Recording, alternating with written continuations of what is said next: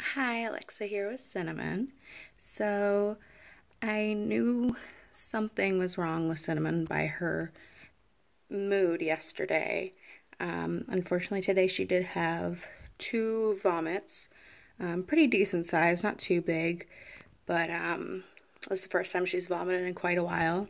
And right now, I'm not sure if it's because she's nervous or what, but if you can see a little bit, she's drooling.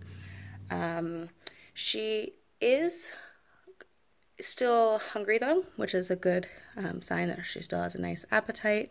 She finished every last bite of her dinner, and she actually was hungry enough to come out while I was in the kitchen. She came out looking for her food, and so that is why she is out and about right now. Still normal box stuff, 3 peas and a poop, but the vomit is not what we wanted to see.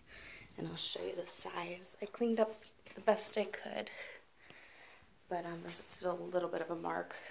So there was this guy, and I don't know why I just touched it, and this one. So yeah, but